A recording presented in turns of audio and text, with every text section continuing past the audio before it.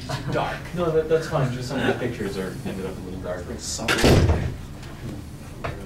Those who just had lunch and looking forward to something else. About how long do you think this will be? Maybe 15 or 20. Perfect. Okay, there you go. Okay, so today I'll be presenting on a technique, microtomography, and also a journal article that uses microtomography to measure porosity, density, and compaction in woven carbon fiber composites. It's a very recent paper, just came out maybe about 4 months ago or so. So let's start with what is microtomography.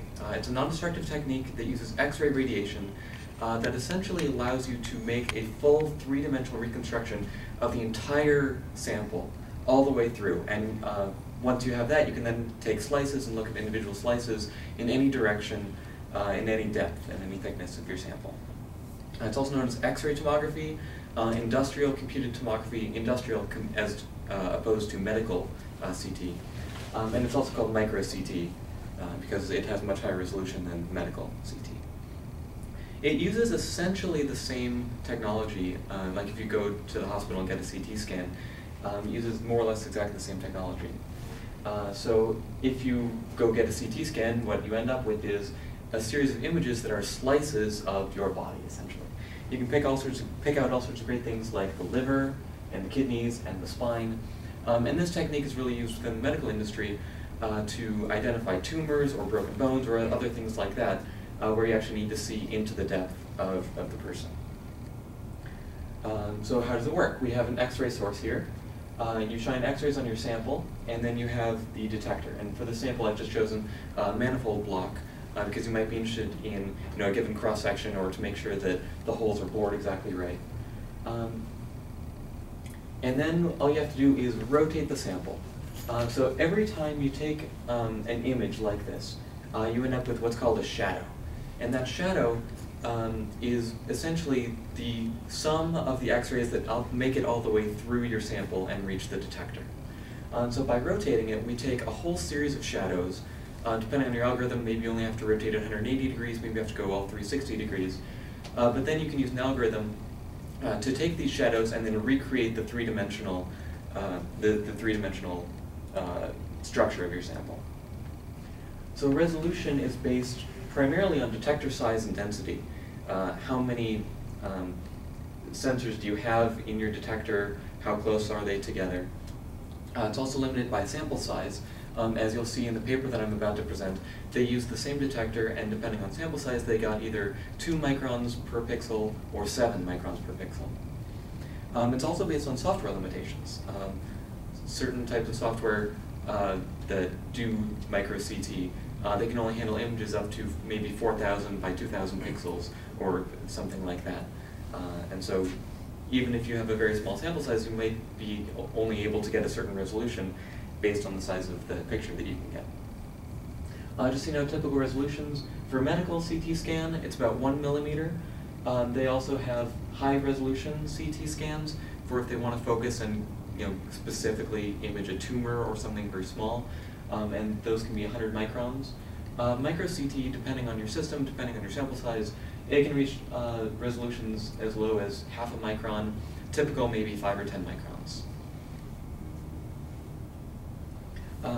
So in medical CT, it's sort of hard to rotate the sample that is a person without moving. So for this, they actually take the X-ray source and the detectors and rotate it around the person.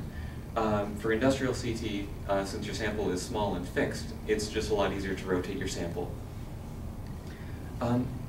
Here's just a simple example. Oh, the picture didn't come out so well. Here's a simple example. If you start with a rectilinear prism, these are some shadows that you might end up with. And so you can see, depending on your different angles, you can see what the sample, what the shadow might look like. And from this data, you can then recreate the full 3D structure. So as far as reconstruction goes, there's something called the radon transform. It has nothing to do with the element. It's named after a man named Johann Radon who developed it. It's similar to the Fourier transform. So if we take our original image here, use maybe a sensor down here and an X-ray source up here, and rotate that around, what we'll end up with is this image over here, which is called a sinogram. So this plots the one-dimensional shadows. Since we're only working in 2 dimensions here, each shadow will be one-dimensional.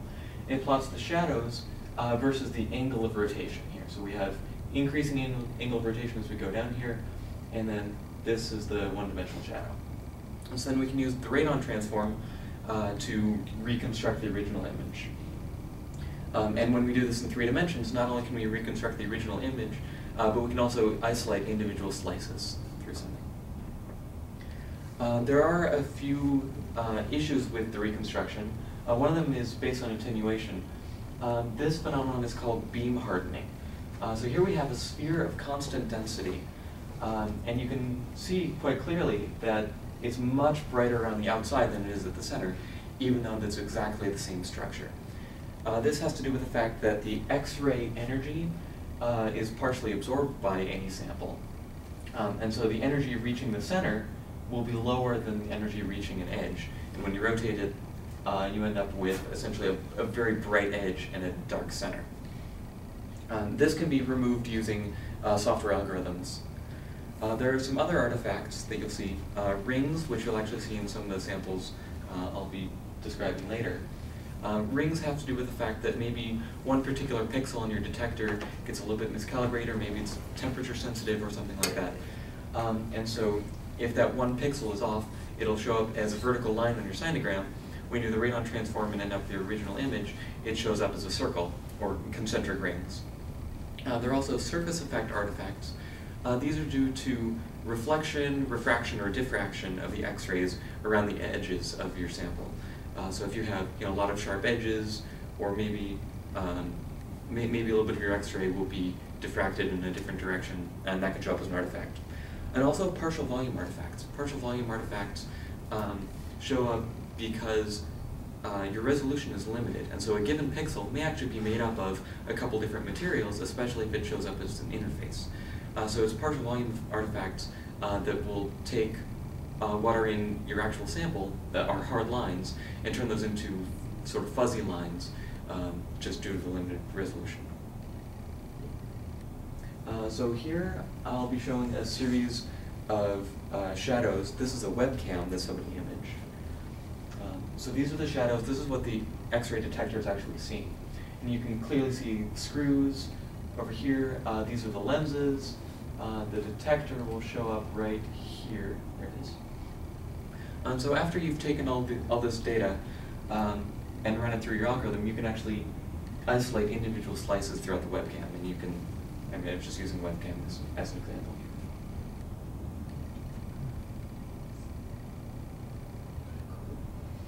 And you can see that the screws and some of the resistors and chips, since they're metallic, they absorb a lot more of the X-rays, so they show up as dark spots, as opposed to the plastic housing permits most of the X-ray to go through, and so it shows up as mostly transparent. So now I'll be presenting a paper. This paper is titled Measuring the Impregnation of an Out-of-Autoclave Prepreg by Microtomography. It came out of McGill University, which is in Montreal. As I said, it was published just 4 months ago. So there's a lot of motivation. The main motivation for studying out-of-autoclave carbon fiber composites is for the aerospace industry. In particular, commercial airlines are forecast to need at least 25,000 new planes over the next 20 years. This is in order to replace an aging fleet and also just increase efficiency by which we can transport people around the world. The problem is that current technologies don't actually allow for this number of planes to be built over the next 20 years, so we need to develop new technologies to meet this demand. Traditional carbon fiber composites are made using a large pressure vessel called an autoclave. This produces high-quality composite parts. However, there are a few limitations, including a very high capital cost, high operating cost associated with the compressed nitrogen gas, and they're also size limiting. Right now they don't make autoclaves big enough to make an entire airplane wing or an entire fuselage. So we're studying out-of-autoclave processing. There are several different types: vacuum-assisted resin transfer molding, pultrusion, and today I'll be discussing vacuum bag-only processing. This is great because it has a very low cost. All you need is essentially a tool, some release films, and a vacuum bag and a vacuum pump. there's in theory no size limitation. You could make an entire airplane wing. However, porosity is still a problem at this point. So there are many carbon fiber composite companies that are coming out with new resins that are supposed to work better at low temperatures and at low pressures. That's the thing about vacuum bag only, is you're limited to one atmosphere pressure difference. With an autoclave, you can pressurize it up to 6 or 7 atmospheres, which can completely collapse any voids that may have formed. In vacuum bag only, those voids can't be collapsed by that pressure. So in this paper, they used what's called a 5-harness satin weave. So that's shown here. Essentially, each carbon fiber toe goes over 4 and under 1. You can see that works for both the cross and the longitudinal ones. They use 6K carbon fiber toes, so each toe is made up of 6,000 individual carbon fibers. The resin they use is MTM 45-1 from the Advanced Composites group in Britain. And for these samples, they all had 4 layers, except for sample number 10, which had 8 layers. And they were oriented 0 degrees and 90 degrees repeating. This is their cured temperature profile. So at the very beginning, they just held it at constant vacuum at room temperature for 1 hour. Then they had a ramp up at 2 degrees C per minute. And then once they reached 85 C, they held that for 90 minutes. 10 samples were taken. Sample number 1 experienced no vacuum and no heat, so that's just as it was laid up. Samples 2 through 5 experienced vacuum for different times, but no heat.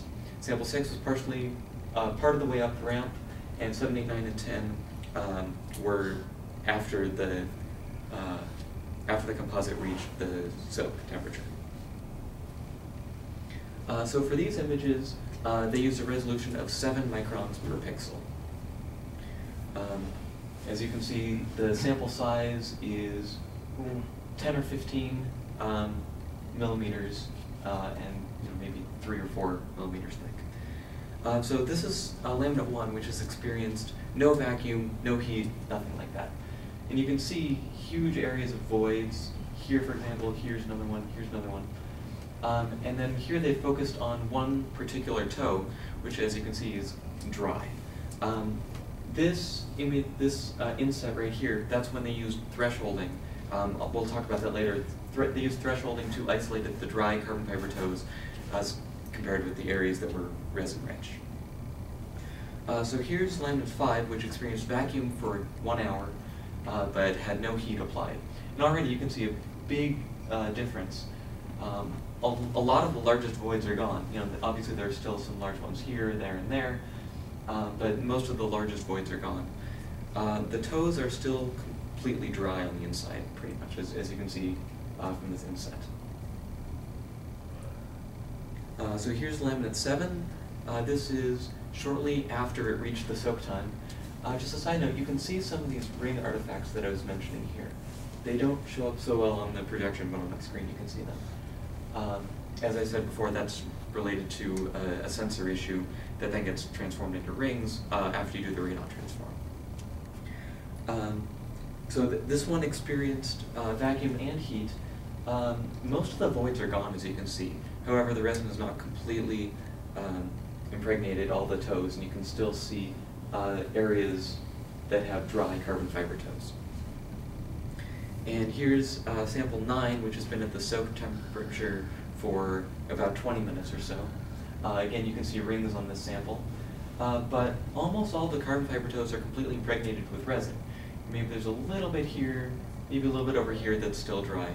But this shows that even shortly after reaching the soak time, the resin has completely impregnated the composite.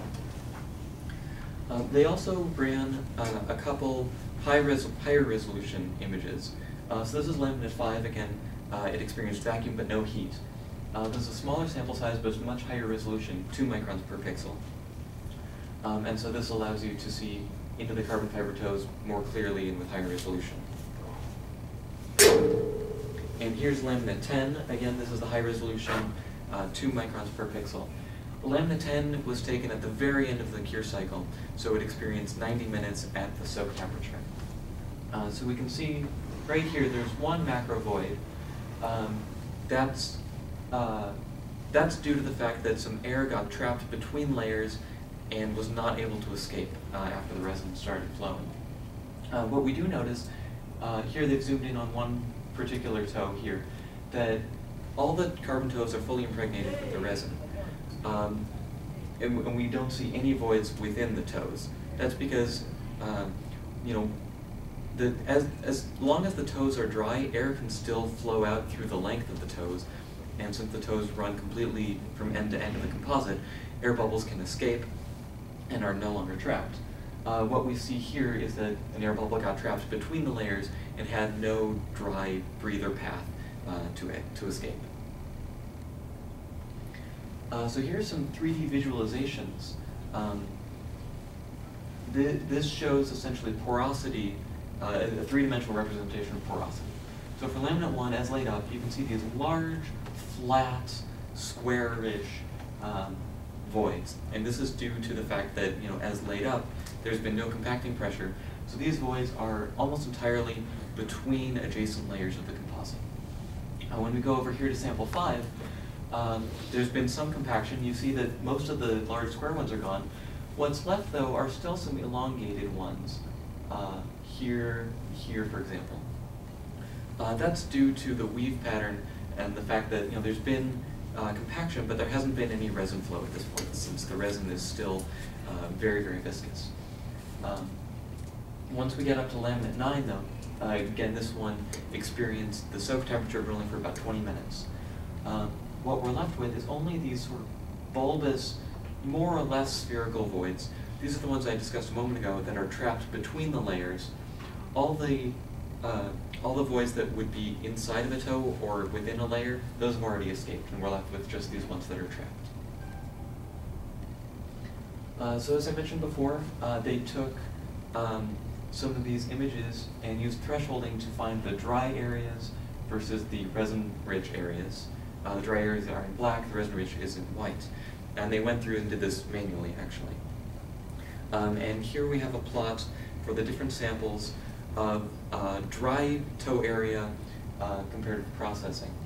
So as we can see, throughout the vacuum-only period, there's a slight decrease in dry toe area, but really not much since the resin is so viscous. But once we've raised the temperature, the resin viscosity drops sharply, and so we can see that the resin, you know, even by 110 minutes in, the resin is completely wet all the carbon fiber toes. They also found porosity versus time. So one thing they omitted is the data point at period 0, where it says right here, 16.9% porosity, so that would be about there or so. That with just vacuum, you can reduce porosity down to about 3.5% through vacuum alone. With the addition of heat and the resin impregnation, it reaches a minimum porosity at, you know, about 110 minutes. This is just shortly after it reaches the cure temperature here. And then between 110 minutes and 180 minutes, there really isn't any significant decrease in porosity. So a few conclusions. Micro-CT has been demonstrated to be a very powerful imaging tool, allowing for a huge amount of data to be created with very little work. It allows for measurement and visualization of resin impregnation and flow, void formation, and the most important thing in my opinion, the microstructural analysis. And also, what's most surprising to me is that the resin impregnation is complete shortly after reaching the cure temperature. This is when the resin has reached its lowest viscosity. Shortly after that, it has actually impregnated all the carbon fiber toes, and holding it for longer periods of time may not be as effective as we previously thought. This concludes my presentation, and I would be happy to answer any questions that you have.